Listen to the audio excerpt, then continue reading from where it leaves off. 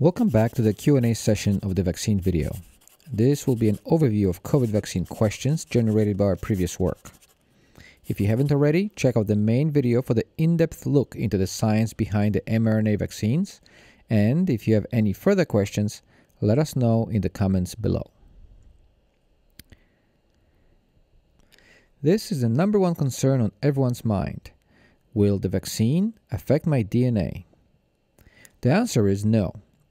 mRNA vaccines harness the body's natural processes. A short snippet of either Moderna or Pfizer RNA enters specialized immune cells and instruct them to make a harmless piece of the virus. This piece is then presented to the immune system for other cells to learn about and to mount a vigorous response when the virus enters for real.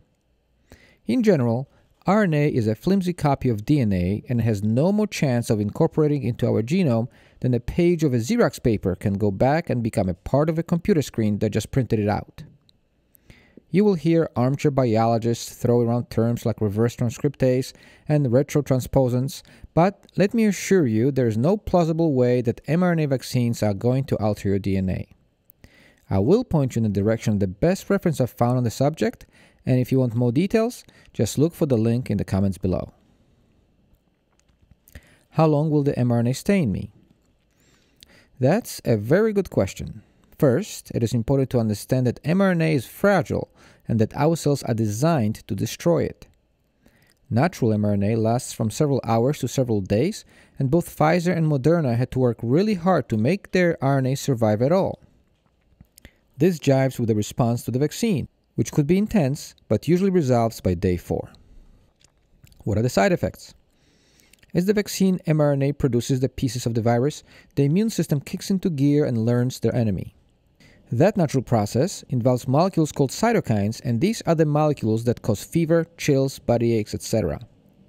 This process can be more intense after the second dose, but either way it is self-limited to several days. People with previous coronavirus infection tend to have stronger response, but that passes quickly as well. I am worried about long-term effects.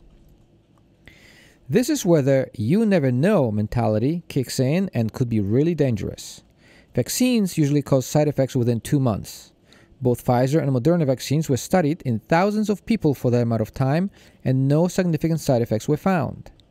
This makes sense as the vaccine mRNA is gone in several days, but since we do not have any longer-term data, many people are wary because, well, you never know. This thinking misses a very big point.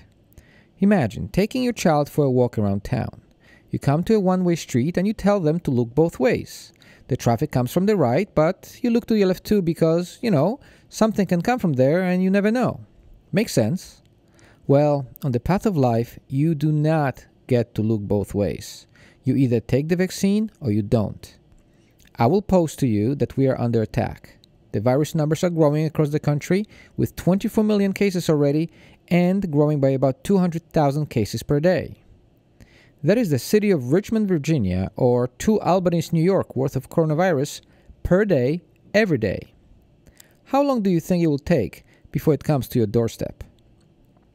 Giving in to the you never know paradigm is like telling your child to look to your left where there is a tiny chance of a stray car coming from while ignoring an onslaught of the evening rush of cars coming from the right. No one, not the FDA, not Moderna or Pfizer, can guarantee you the long-term safety of these vaccines. But neither are we seeing any big problems despite millions of vaccines given already. If you want to worry about long-term problems, start thinking about those caused by the virus: loss of smell and taste, pervasive fatigue, prolonged shortness of breath. Does not happen to everyone. The lucky ones will escape without scathe, but I personally know many patients, both young and old, who live in wonder that their normal selves are not back yet, months after the infection. The virus is a lean, multiplying, body-invading machine. The short snippet of self-dissolving vaccine mRNA cannot even compare. Stop looking at it in a vacuum. The endless theorizing ignores the real and present danger of infection and can cost you or your loved ones everything. Here, we need to address something very important: a trust gap between science and the public that is holding a lot of people from getting the shot. Both sides can do better. Science communicators need more humility to admit that science is ever-changing, that even dogmas can be overturned, and that the collective gut feeling of the public cannot be dismissed. For its part, the public, you, need to admit that decades of precise lab work have produced knowledge that has been verified and could be trusted. We need this agreement to work, or we are going to suffer. The poisonous feeds of social media are doing disproportional damage to the elderly, the less educated, and the communities of color. Look what happened in Uptown Manhattan the other day.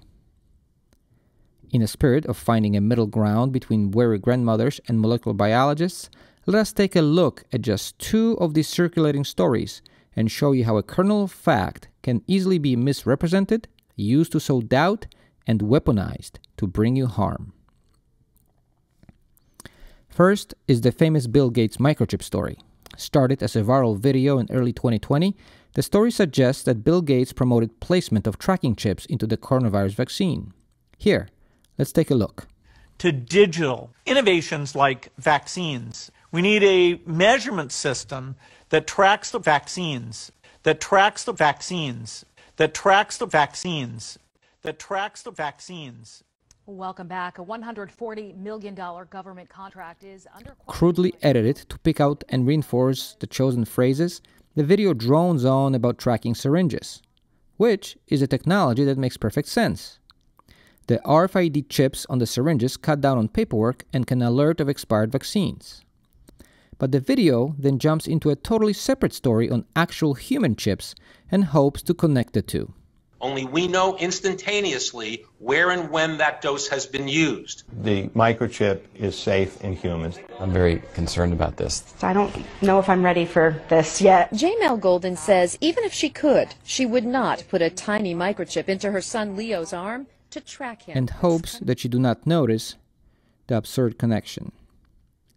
It also throws in Melinda Gates speaking of the ability to create the world that we want, a clear reference to the even older depopulation theories of the New World Order, where the world's elites are there to destroy us all. We talked about the incredible opportunities that technology gives us in the future to create the world that we want, to create the world that we want, to create the world. This video is so crude and simple that it is laughable. Most people are able to see through it, and yet fall for more sophisticated efforts like these. One of the most impactful misinformation campaigns involved an actual immunologist, a professor at University College Dublin in Ireland, who uses far more sophisticated techniques to claim that people will start dying few months after COVID vaccine. Here, the kernel of fact is far more substantial, as Cahill spends 12 minutes building on a known process called antibody-dependent enhancement, or ADE. This is the process where production of suboptimal antibodies from a vaccine can actually cause a worsened disease with the later exposure to the real thing. This famously happened with a dengue vaccine a few years ago and an RSV vaccine in the 90s, and Cahill's video shares similar concerns in the early work on the first SARS in 2012. So far, so good, as these concerns are real, but then she uses the same mental trick as the microchip people and stretches the fact to suit her purpose. By minute 5, she pivots into fallacy and states that the vaccine mRNA will integrate into our genes, making us into genetically modified organisms, something that is not true. She goes on how this will translate into the disaster of ADE and autoimmune death by the spring. It took me a while to try to understand her stance. She really is an accomplished professor of immunology, so what gives? There are two issues here. First, the concerns about ADE were legit, and we really did not know if they would occur here. The subjects in the vaccine trials were warned about that possibility, and the trials were designed to detect it. Thankfully, this has not happened. Only few known viruses cause this kind of a reaction, and SARS-2 does not appear to be one of them. Cahill should know this by now, and yet she continues to push the narrative, enhancing it with outright inaccuracies about gene integration, which she must know are not true. So what is the motivation? Well, turns out that Dolores Cahill is not only a professor of immunology, but also a political leader of a far-right Irish Freedom Party, known for its anti-lockdown and anti-vaccine activities. Politicians have agendas, and hers is to draw people to her cause. She spent most of the 2020 arguing the benign nature of COVID and preaching against lockdowns to gain followers, And, as that rhetoric crumbled in the face of the worsening pandemic, she changed her tack to preach against the vaccines instead. So, in essence, this is a sophisticated political ad to draw support in a country half a world away. The concerns expressed were valid 6 months ago, but thankfully are proving to be unfounded. I will suggest that to make decisions about your own health based on politics of Ireland, well, that would be unwise in the least. There are countless other stories like these, like the vaccine will cause my infertility hoax that I address in the comments below. Unused to information warfare, millions of people around the world take these stories as at least possible, letting anxiety take hold. This powerful fear overwhelms the common sense and the ability to discern the real from the imagined. And what of our parents and grandparents who fall for this kind of thinking? They are the most vulnerable to severe disease, and yet also the most vulnerable to misinformation. Once again, I implore you, understand the nature of the threat aimed at your mind, and please, do not believe everything you read on the internet. What about allergic reactions? This concern is warranted. We already know that this vaccine can cause allergic reactions at the 10 times rate of the flu vaccine, so we have to be careful. Manufacturers tell us to watch for vaccine components, but who knows whether they are allergic to polyethylene glycol or the lipid nanoparticles? A more practical approach is this. If you have had severe anaphylactic reactions to anything in life such as shellfish or bee stings, be extra careful. Ideally, these allergies do not cross-react, but I would choose to vaccinate at a site like a hospital, where the EpiPens are not only present, but come with a staff who knows how to use them. Talking to your allergist prior to the shot would also be a good idea. If you never had an anaphylactic reaction, but suffer from lesser issues such as rashes, you'll likely be fine, but discuss that with your doctor as well. Does the vaccine cover the new variants? There are new variants arising, most famously the UK, South African, and Brazilian variants that seem to be more infective. Looks like both Moderna and Pfizer will do very well against the UK variant, which is the main new threat in the US, and the companies are already working on booster shots for the South African mutation as well, just in case. There may be more new variants in the future, of course, so I predict that this is not the last vaccine we take. The virus is mutating, and we mean to tweak the vaccine for 2022 like we do with the annual flu vaccine. I hope we won't have to do that for the years beyond that. And finally, I just want to wait a little longer. This one is aimed at the hesitant hospital staff everywhere. Whereas the general public is desperate to get the vaccine, many of our staff are still not convinced to get it now. They want to wait a bit, they say. The question is, what are we waiting for? Like I said, the virus cases are spiking and the new UK variant will make things worse. CDC projects that it will be the dominant variant in the US by March, so that is by when we should aim to be vaccinated. Look, this virus is not going anywhere, and the reason I got the shot myself is simple. I figured that whatever success I had so far with the protection in the hospital may not be enough by March. I also figured that whether now, in August, or next October, this virus will be waiting for me somewhere and will get me then.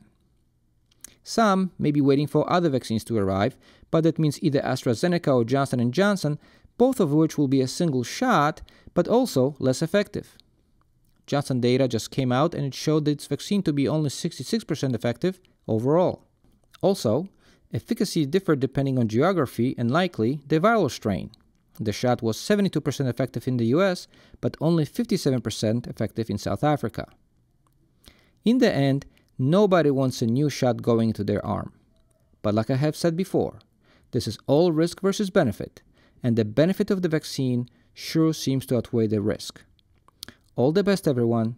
Thank you for watching. How has it been giving these vaccines here? How does it feel?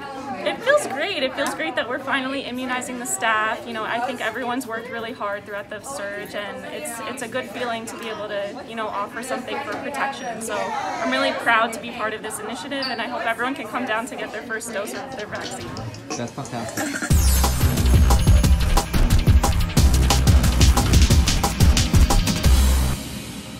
Go ahead, Minju. We watched your videos, Dr. Trax. Thank you very much. Very informative. And as a result, I understand you. Yeah, I watched your video and I took my vaccination. I changed my mind after watching that. Excellent. Awesome. How do you feel about it? I feel good.